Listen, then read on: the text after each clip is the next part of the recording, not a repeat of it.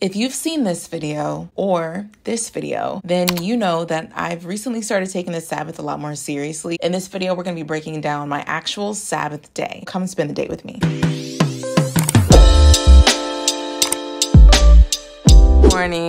Good morning, and good morning. Today, we're going to be spending the Sabbath together. I'm up now. Usually, I like to take my time getting out of bed. And waking up. So I might be getting up around 10:30, 10, 11. It honestly depends on what time I go to bed, but I don't ever like rush myself to wake up. I get up when my body wants to get up. And yeah, it's amazing. It's amazing. Okay, so the first thing that I'll do is go get my Bible and get my notepad and my highlighters and pens and really just go in and spend time with the Lord. I typically will do this for probably 1 to 2 hours. It just depends on what time I wake up. But I really like to do it because I get to take my time. I really get to digest everything and really pray, meditate, and honestly take the word in for what it is. There is a playlist that I like to listen to, and I will put it on the screen right here, but it's really great. It's such a great playlist. Definitely recommend to listen to it while you're reading. Then, depending on what we've read, we like to look up videos on it and to see further teachings on it. So we'll take some time on YouTube, maybe 1 to 2 hours, and look at that. We are going to the park right now.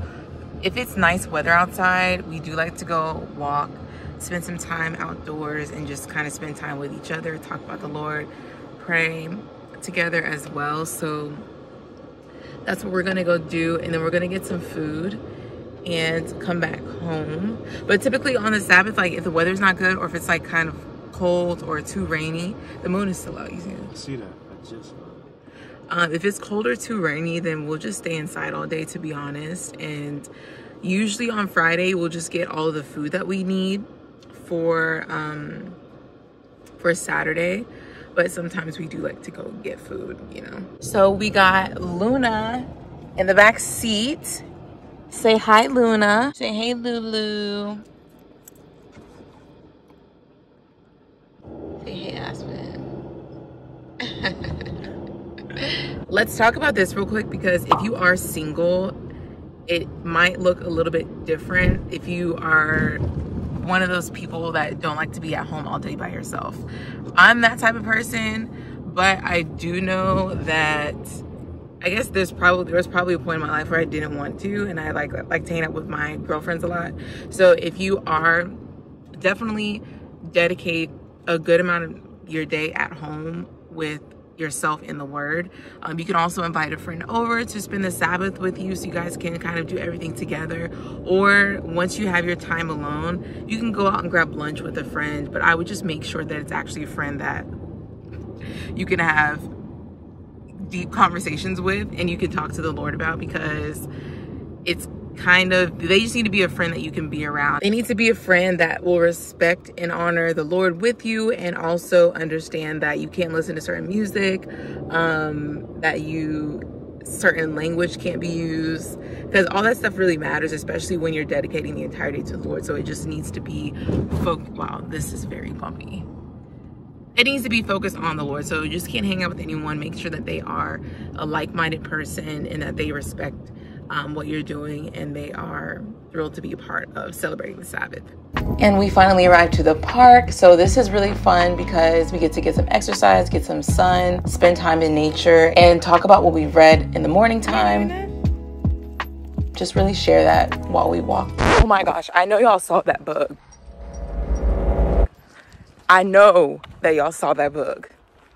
So anyways, Aspen has music playing right now, so we like to listen to music on our trail and just enjoy what God created.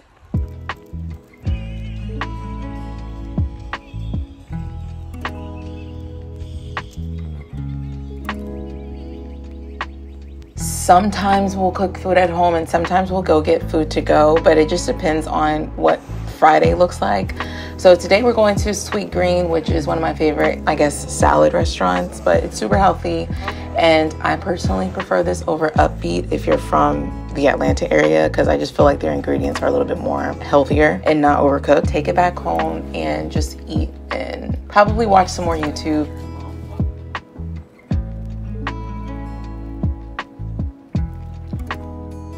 Also, this drink is so good. It's a cherry limeade flavor and I would highly recommend. All right, so during this time, after I've eaten, I've had food in my stomach, I'll usually take a nap. So I'm gonna go take a nap, wake up when I wake up, and just chill.